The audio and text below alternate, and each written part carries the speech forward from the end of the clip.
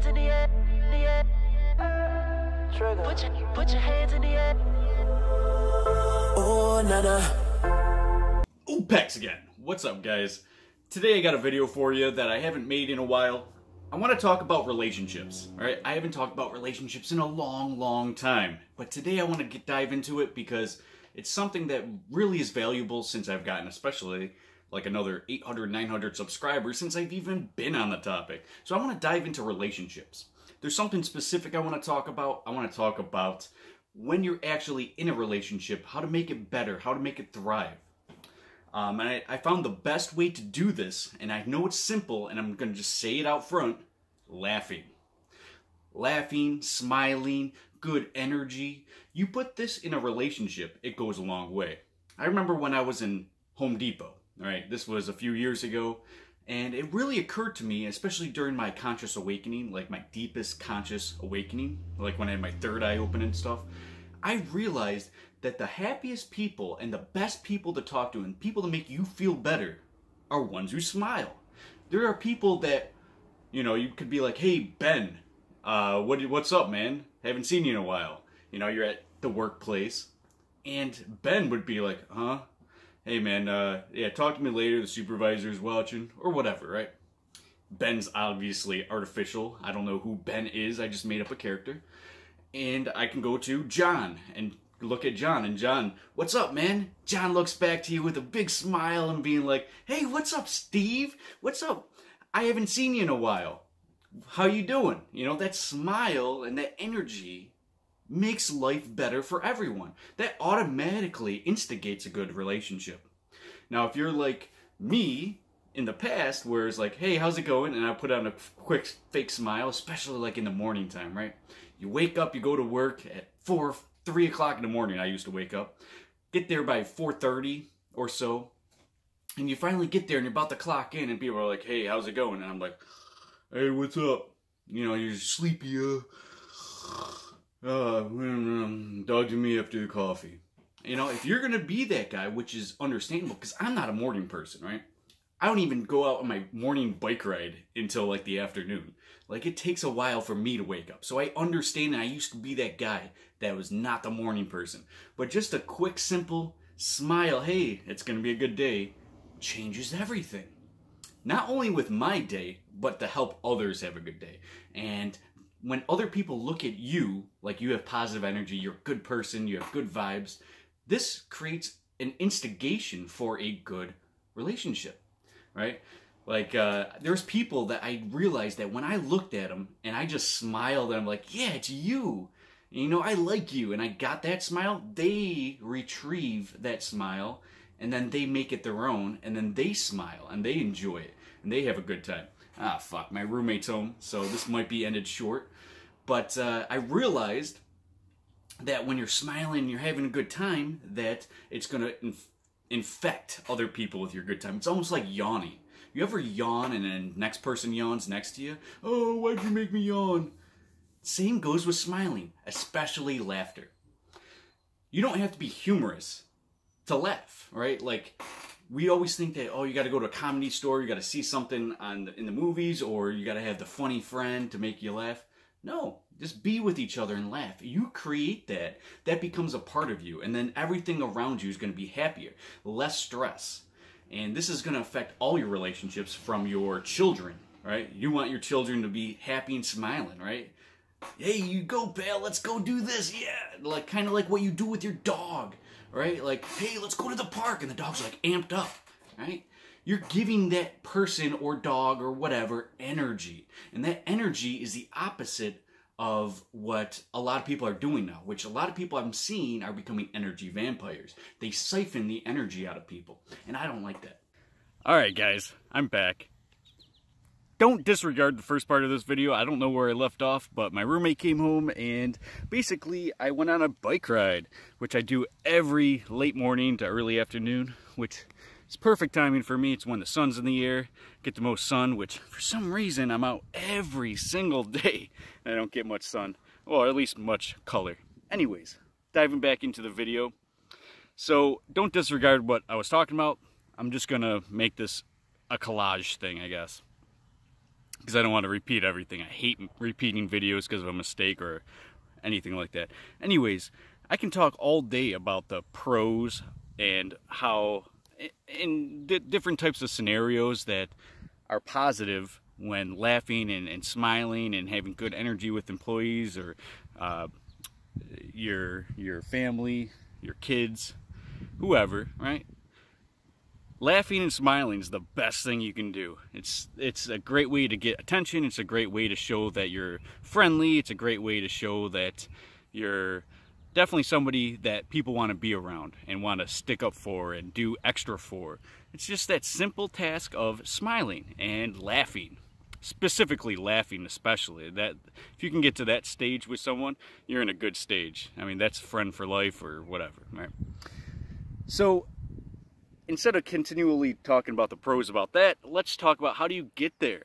How do you get to just smile and laugh? Now, like I said before, you know, going to work and, you know, you got to kind of force a smile and kind of be like, hey, how's it going, Fred? You know, and then be like acting like you have all this energy, but you know you really don't.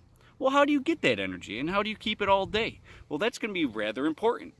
Now, the reason why it's important is because you're faking it otherwise, right? Unless you're genuinely happy to see people. But even if you're not genuinely happy to see people, putting on that smile changes something. Now, it's very simple to say, and I believe in it as well, but it's simple to say that you can just, on a drop of a hat, boom, you can just change your emotions and feelings. But it's that simple, it's that real. You can simply just put on a smile, and it'll change your day and somebody else's. You go into a grocery store, let's even say the gas station. And I've made this reference a million times on my videos, but got new subscribers. So think of it like this.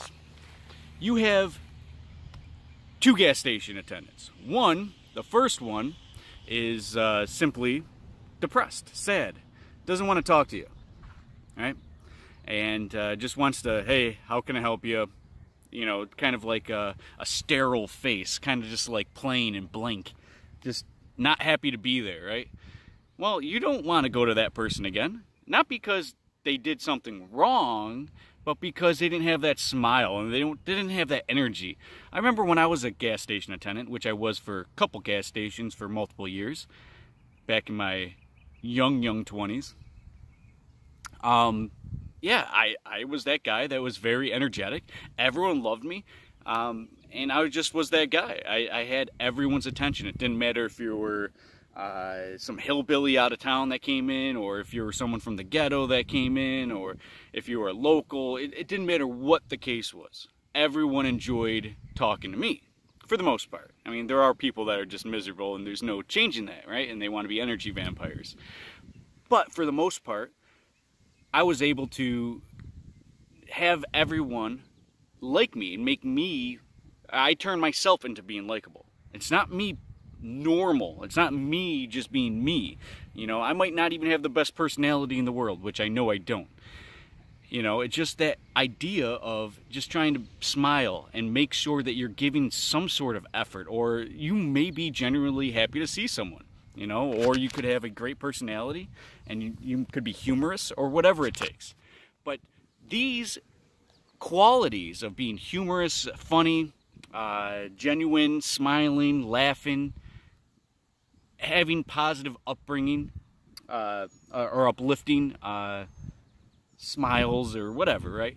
This truly helps people with their day, and it helps people like you. And I think that's rather important because, you know, it goes back to the old thing, like, would you rather be loved or feared, right? I'd rather be loved. I think most people rather be loved, right? It's very few people that are like, oh, I want people to fear me. It's a very, very small spectrum, and there's no place for it in 2018. But if you want to be loved, happy, uplifting, be inclusive with others, right? So if you're at the gas station and, you know, the gas station attendant is being miserable, kind of, you know, put a smile on, hey, how's it going? Yeah, and then try to say something or do something that might brighten their day. I mean, it's small and there's a lot of people, and a lot of people are like, no, you don't have to do that. But that's one way you can generally uplift yourself. And if you're happy, you're going to be contagious. That vibration is going to be contagious to others on that wavelength. Also, one important thing, get enough sleep. You're not going to maintain that throughout the day without enough sleep. I mean, like I said, I'm not a morning person. I can get a full night of sleep and still go to work the next day and not really be enthused about being there, or not really enjoy just being there and having to wake up and having to do this for this shitty wage, right? You know, it kind of sucks that way, but you also got to realize that enough sleep is the key. Because if you don't get enough sleep, you're a zombie. You're just faking a smile throughout the day, not really enjoying your day, and actually it's really detrimental to your health. It adds stress, raises your blood pressure, and it's just altogether not healthy. You need sleep. Next thing, you truly need to eat better. They say you are what you eat, right? And if you are what you eat, wouldn't you want to eat something healthy, something with energy, something with a good vibration, something that's going to give you just good nutrients, right? Bananas, broccoli. You know, I eat some broccoli, I feel like running a marathon after eating broccoli. My stomach feels good, I feel like I'm losing weight. If I eat McDonald's and I just had 2 double cheeseburgers or Big Mac or whatever it is that you guys eat, right? It's all shit. How do you feel afterwards? You feel like, that's great, I'm ready to take on my day. Nope, quite the opposite. You don't get energy from that. In fact, it's much tougher for your body to digest that Play-Doh-like substance, and it's just much heavier, right? So that is what it is when it comes to that. Just eat healthier, you know, lighter. You're going to feel lighter, and if you feel lighter and more energy, well, how do you think you're going to act? You're going to have just much better, enjoyable times, right? So, you know, eat well. Don't add too much sugar. Obviously, if you have diabetes or whatever, you're just killing yourself. You know, just eat healthier. It's going to really help throughout your day. You know, just add an orange to your morning. You know, that something that can, you know, give you a fiber with that sugar, which fiber and that natural sugar is actually really good for you. Obviously, we don't have to talk about antioxidants and dive into everything that's good about an orange, but, you know, whatever it is, right? You know what it is. Eat real food. So that's going to help you in your happiness, right? And if you're happy, it's going to bring out the happiness in everyone else around you. Now, if you're already in a relationship that's stagnant, relationship that's it feels like you're already past the time to be happy and all that fun stuff, there's ways to go about that. Let's talk about that, because I think that's rather important, because a lot of people, even myself included, I think, in fact, everyone on Earth has some sort of stagnant relationship, no matter what you did or what they did or whatever, right? You have a stagnant relationship where it's almost like, hey, how's it going? And that's it, right? It's not like a, honey, I'm happy to see you. You know, 20 years marriage, and I can't believe you're still on the couch, beautiful, and, you know, no, it doesn't go like that generally, right? So how do you revitalize a relationship, whether you had something or not? I mean, how do you just kind of rev it up and get it back or to a spot where it's good, it's fulfilling? Well, there's a couple ways. A, lose your ego. You don't need your fucking ego to get in the way of, well, this chick did this to me, so now I'm gonna, you know, she ignored my text, so I'm just gonna, No. That's a terrible way to go through life. And I see it through these MGTOWs. Of course, I made that video on MGTOWs, which they hate. They hate that video because I kind of exposed them there. But when you're just kind of like changing your lifestyle because of a couple experiences or potential experiences, and you're letting your ego get in the way and you're changing your mind to conform to another belief, which kind of takes you away from that other person. Now, I've said it in many of my videos that there are ways to enhance your relationship. Do the laughing thing. This thing is something I'd never dove into. Laugh with them. And not just like, I mean, there's many ways to laugh with people. There's ways that you can be totally happy with someone and being in the moment. There's ways that you can laugh from a joke. There's ways that you can laugh from someone taking a spill, and it's like a ha-ha laugh rather than a like a chuckle.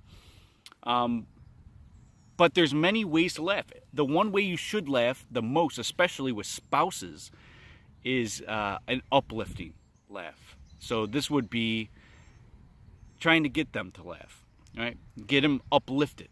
So if you put in the intention, what's going to derive from that intention is what is intended. You know, and if it isn't what is intended, then you didn't intend it enough, because the only way to counteract your intention is a complete 180 of your intention. That would be like I said this in my Power of Intention video a couple years ago. You know, you go to a bar, and if you really want that girl and you're intended to getting that girl, well, the only way to stop that is if she has more intention, say no, right? If you can be as charming as you want or whatever, if she has more intention to say no, it's going to be no. But if you have more intention of yes than her no, well, you're going to win that one. So intention plays a big role also in how you want to uplift people. Do you kind of want to be like, oh, I tried? Or do you want to give it more intention and have more motivation behind it? Because the amount of intention you have is what will happen. You know, if you have 20% intention of getting a new car next year, well, it might happen. If you have 100% of intention to get a car next year, it will happen. You know, because if you're putting everything into it, you're making your whole lifestyle around it, it's going to happen. Now, do this with your happiness. Do this with uplifting the ones you love. This could be your child, this could be your wife, this could be anybody, right? Whatever relationship, your coworker, whatever you want to revitalize. Now, I know it's going to be awkward, smiling and laughing, but just do it. What's the person going to do? Being like, why are you in such a good mood? Is that going to affect you? No, that's your ego saying that that would affect you. It wouldn't, or it shouldn't, rather. What you should do is just do what you know you need to do. I've always said this in my video. I even said this especially when I dove in deep on my video, get out of your comfort zone or something like that. I had a few videos about the comfort zone. But get out of that comfort zone of this is how it's been, this is how it is, you know. Do things that are better for you to enhance your happiness and positivity and your motivation. Do these things because they are going to totally affect your relationships. If you even seen the movie, I don't remember the movie's name. Anyways, there's things you can do. Let's say you're in a relationship and you're both gaining weight, right? You're the man, you have a wife, you've been together for 10 years, you've packed on about 50 pounds each throughout the 10 years you were together, all right? See this thing behind me? Now, it's not going to be like the ultimate weight loss, but it's a start. And it makes me happy. Trust me, I like this shit. When I ride my bike around here, I ride it for about 5 to 7 miles a day, you know, just to ride it and to feel good about myself. If you're the guy and she ain't willing to do anything and you're scared to ask her about, you know, exercising together or something, or even if you do bring it up and she turns you down, start doing it yourself. Because also there's the aspect of be the change that you want to see in the world. You want to see your wife to get a little prettier and slim down, do it yourself. All right? That's a key way to do it. If you're not doing anything about it, she ain't doing nothing about it. And plus goes back to that Chris Rock saying. Chris Rock, I'm going to butcher it, so I'm just going to use my words on it. You know, Chris Rock is pulled over on the side of the road. He's asking everyone for help. Hey, can you help me? Can you help me? And everyone just passes by, passes by, passes by.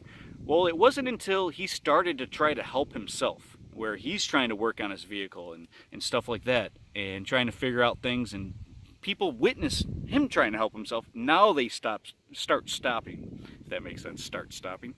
So then they begin to stop and pull over and ask, hey, do you need any help? See, the thing in life is if you're not doing it, people don't want to do it as well. You know, people want to see you do the thing that you want to do, whether it be working out or fix your own car, right? They don't want to just go over there and be like, oh, now I got to do everything because this lazy guy ain't doing shit, right? They want, especially like in a wife-husband scenario, if the husband is working out every day and doing things and looking great and feeling good, that vibration's going to rub off. It has to rub off. Whether you have your third eye open or whether you have different levels of understanding other people and sensing other people, it doesn't matter if you're an empath, it doesn't matter. What matters is that energy, that vibration, that frequency is going to reflect, and just like the yawn, just like your smile and your laugh, it's contagious. So that motivation, that drive will affect them. Whoever in your relationship, whether it's your wife, it doesn't matter, right? Coworker, doesn't matter. They want to see you working out. So I was working at a maintenance place for an apartment complex maybe 8 years ago. And I remember this guy, he was working out, and every time he kept saying he was working out, it made me want to work out. And the only thing that was keeping me back was my ego, because the more he worked out, the more I was behind I felt. But I really, really wanted to work out. So I think I started working out maybe a few months later, after I knew he was working out and I saw how strong he was getting, and he was pushing back the manager who was like 3 times his size. So I was like, oh shit, I want to do that. And so it motivated me to work out, you know, and I worked out for a few years until I stopped. I became a vegan and truck driver, and I felt good and I felt great about my life. But people want to see you do it, right?